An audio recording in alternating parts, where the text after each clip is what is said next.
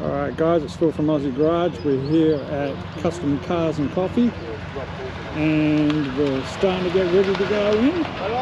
All lined up, all ready to go. So West Coast vanners, half of the West Coast vanners are lined up here. We've got some that are still on their way.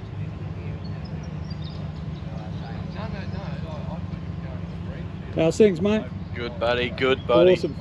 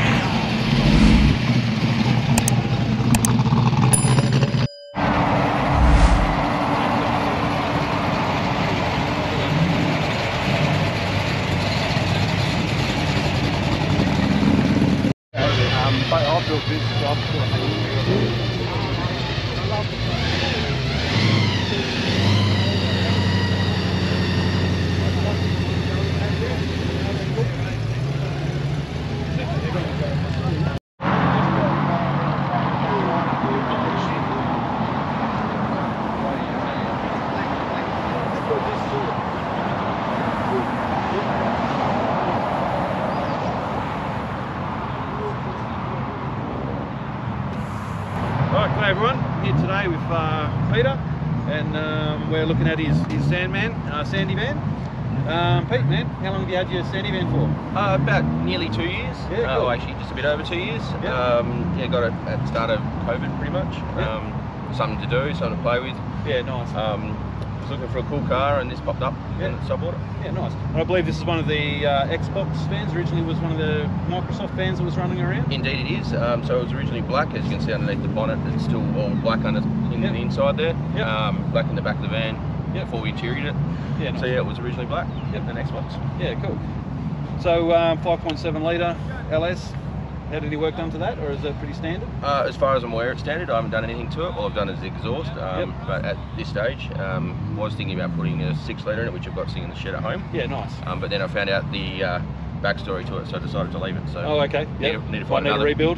Well, I need to find another project for the 6 litre now. So. Oh, okay. Can't fit in this one. I can, but I don't want to, because it's obviously Xbox and it was number 2. Okay, you want to keep this one original matching. Yeah, nice. So yeah, so this car came through my shop, as people will know if they've watched my channel. I'm about to put a video up on that one, but so we've done all the back, but you've finished that out since I last had it with the electronics and that sort of thing. Yep. So DVD player. Yep, DVD player. It's got Bluetooth, so it can play, Netflix or whatever else you want on that. Yep. And then obviously got the speakers in there and all the rest of it. Yeah, nice. So it's got a stereo in the front that probably blow your ears off. Yeah, and then that's a completely separate stereo in the back. Yeah, right. That, so. Yeah, okay. Yeah, nice. So that's hooked up through the DVD player and all the rest of it. So Yep. yeah, get the sound in the back. Yep. No worries. Oh, let's roll around the back and have a look at that. Awesome.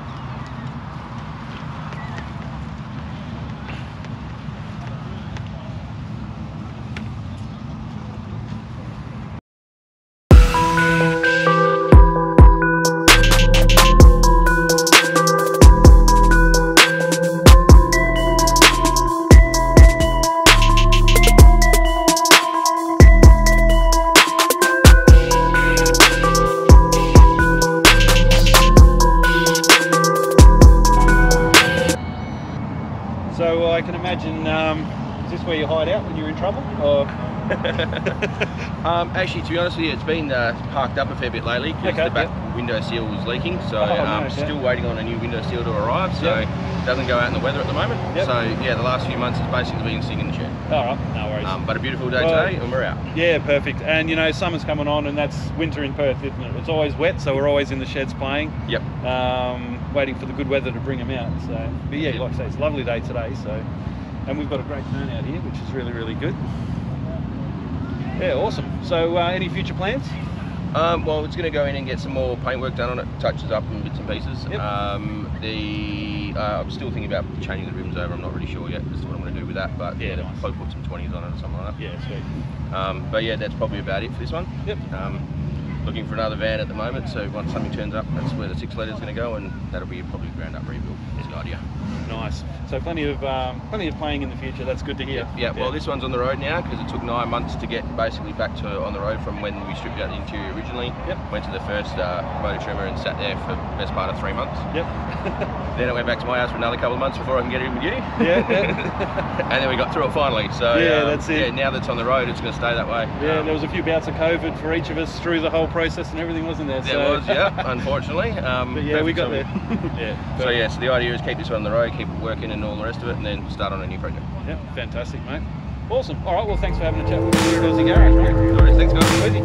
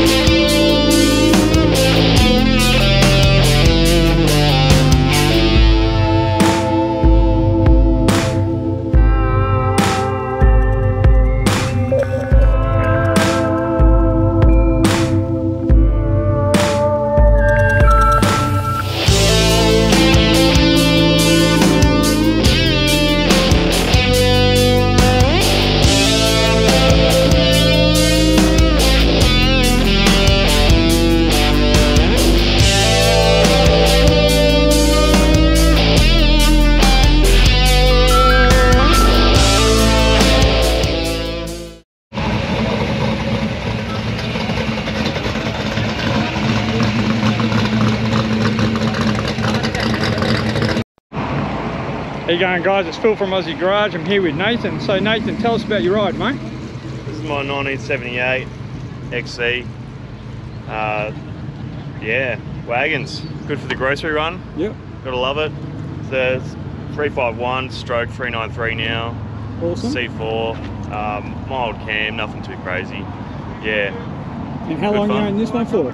A few years now, yeah. Yeah. Did you have to rebuild it from scratch? No, I done a little bit to it, nothing too crazy. It was already painted, which I love. Perfect. I hate sanding. Yep. Yeah, but no, it's been good fun. Yep. Not too many headaches so far. Touch wood. Yeah, that's it. Yeah, no, it's great. No, it's a perfect looking car. The yellow just pops. Yeah, the pine and lime, it's a good colour, Yep. factory colour. It has the factory 7 seats as well, which is a pretty rare option. Oh, awesome, yeah. So that's always good. Yep. Party wagon. Yeah, absolutely. So what size tyres you got all the way around, mate? 265 on the back, 225s on the front. Yeah. Awesome. Yeah. Classic offset. That's it. Bit to stick to there. Yeah. Yeah, she's great. Got the smoothies on there. Yeah. Mainly because I hate cleaning wheels. Fair enough, mate. No brake dust here. So what's the plan for this ride for you? Pretty much just cruising around now. It's I'm not doing anything too crazy to it in the future. Yeah. Are you part of any kind of car clubs or anything like that? With Rumble and Rocco. Okay, yeah. Yeah, they do weekly meets. Pretty casual, a lot of older cars, but yeah, all of them are welcome. It's good fun. Yeah, absolutely. They are going to come on the Vanners for Variety run with us, West Coast Vanners. Yeah, I believe so. Yeah. So no, that'd be good. Yeah. No, they're a great club. Yeah. Anira runs it, and she's good. She's a hard ass, so there's no mischief. Yep. Awesome. Love it. Perfect, mate. So show us some features of your car, buddy.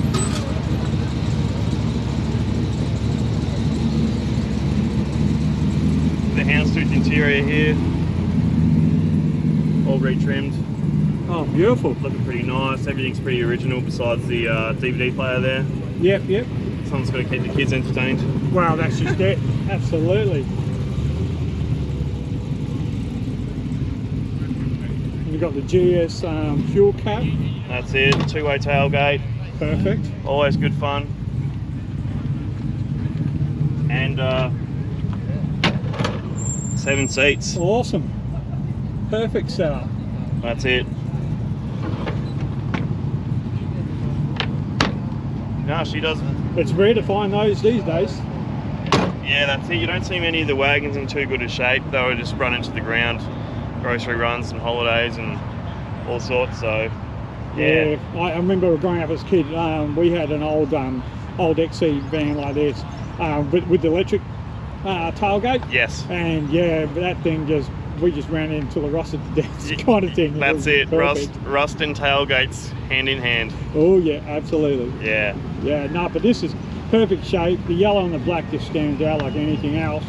And so is this something you're going to keep as like part of the family now, or you're going to, as an investment, move it on and start a new project, or you got any new projects? I had planned on sort of flipping it, selling it, but then you fall in love with them and can't bear to see them go. So unless something amazing comes along, I'll be hanging on to it, I think. Well, that's it. And these days, like, to get into something new, you're starting at 30 grand, and that's pretty average to start with. Yeah, a lot of work ahead of you. Oh yeah. Yeah, no, she's definitely good fun. Awesome, mate. Well, thanks Nathan for chatting with us, and appreciate you, and we'll put it up on the channel and see you soon. That's great. Thank you very much. Thanks, buddy. Cheers.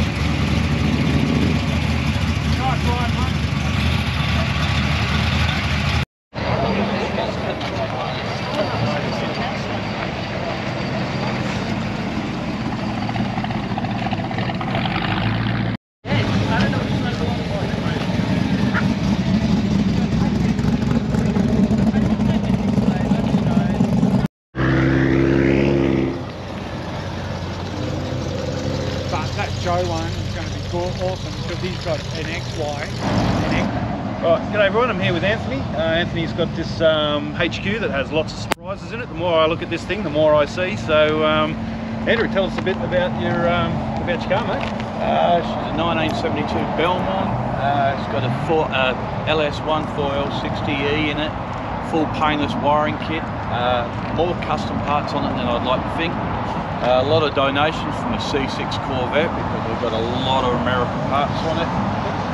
VE seats, custom Dakota digital dash, vintage air, all the wiring's hidden, all the plumbing's hidden. Decking the back out with a cinema theme with a sunken roof and stereos and bits and pieces. Beautiful. Just kept the outside clean, put a WD fuel flap on it. It's got a 9-inch and a wheel with brakes for safety, of course. But just wanted to make it a nice clean sleeper at the moment because everyone just looks at it and thinks it's a bunkie. But see me later. Yeah, I must admit, when I first looked over it, it's a patina build, you know, but then the more you look at it, you realise that everything's happening underneath this thing, eh? Yeah, I've spent 5 years, I've had it for 10, spent 5 years seriously building, doing a lot of custom work and just spending hours on it. Everything's homemade apart from the custom tanks, which Lurch Custom Fabrications made for me, so. Nice. Yeah, so how far do you think you're through what you want to achieve with this car so far? Well, according to the wife, 100% done.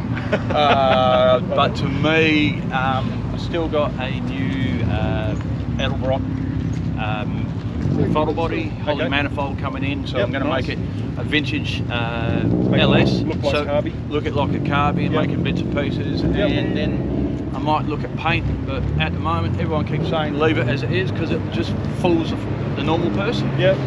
Well, you just got to look at the stance of it, and you know there's been some decent work going on underneath the suspension, that sort of thing. So you said you got 9 inch in the back, so I assume you've got all good suspension and that, holding that in there. And got headers up front and back, so it's all nice and neat, tight, and strong as hell. Yeah, it's not tubbed or falling or anything, this one, is it? No, standard suspension. There's nothing wrong with the standard suspension. So, that's it.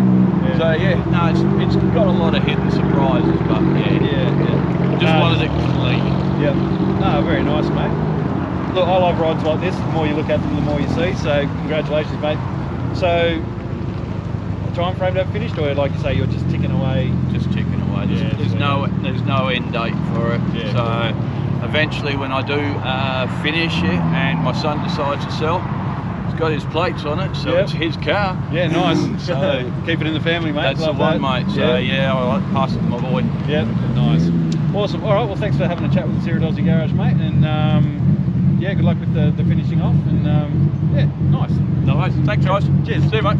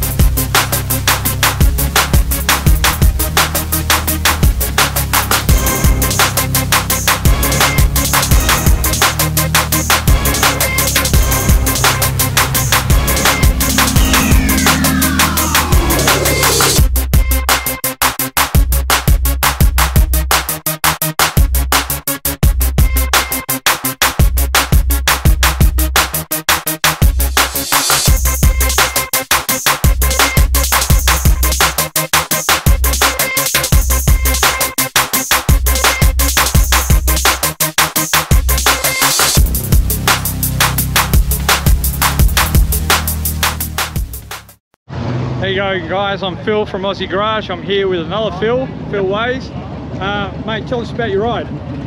Yeah, it's registered as a HQ ute. I think there's more HX and WB in it.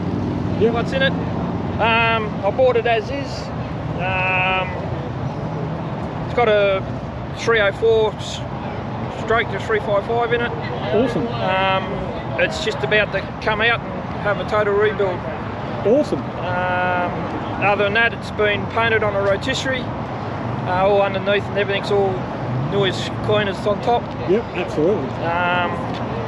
Yeah, that's about it. And what are you going to do with the rebuild? Are you going to make it even bigger, or? I'll leave it as a 355, but you're putting a big cam and roller rockers and all that in it. Yeah, yeah. Just more noise and anything. Yeah, absolutely. Getting a little bit old for too fast. Yeah.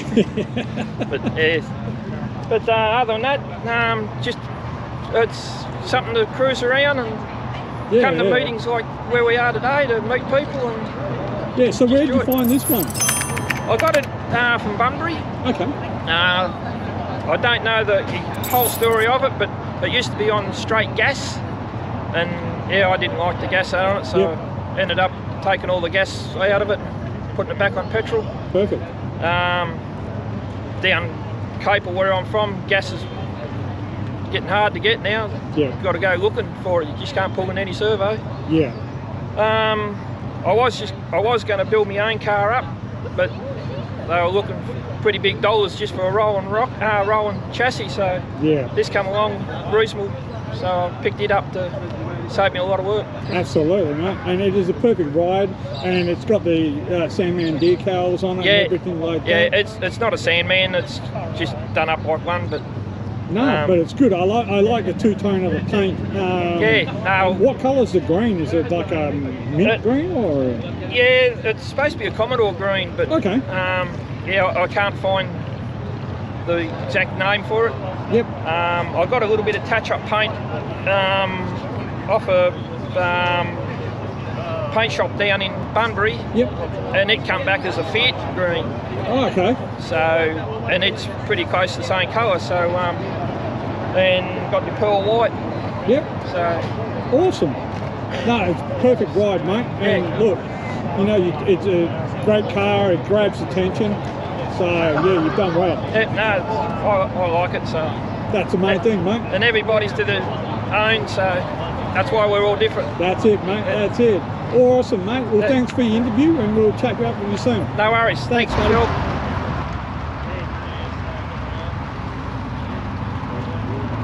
Andrew's VL. We saw this on the channel before. Awesome looking VL.